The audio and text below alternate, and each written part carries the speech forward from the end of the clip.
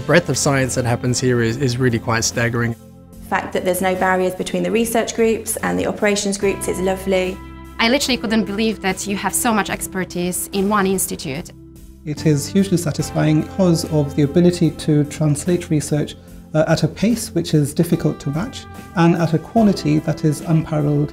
The core funding that came from Cancer Research UK was a big attraction. It meant that I could start my lab from scratch and invest in long-term projects. Patients I see in the clinic benefit from the science that I do at the Institute, and the science that I do at the Institute is benefited by the questions that patients ask me on a day-to-day basis. We are exposed and we have lots of collaborations with the clinicians that are working at hospitals, but also we have lots of biotech companies that we always also engaged with.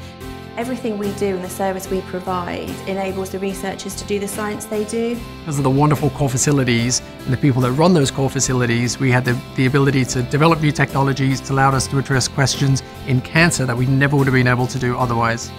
What I enjoy working at the core facility is that aspect of implementing, developing new technologies and really being exposed to more than one research topic. The concept of spinning out an idea into a company is not just allowed, it's encouraged. And there are some really incredible examples of spin-out companies that have changed the world. I've learnt and developed many friendships from many people. I think that has been hugely enriching for me personally and also enriching for my science. We have lots of social events that we can basically take that subject offline and actually discuss what is your project, where are you going with that, what do you need. Get a real sense of what you're doing and working alongside the researchers ultimately can improve people's lives.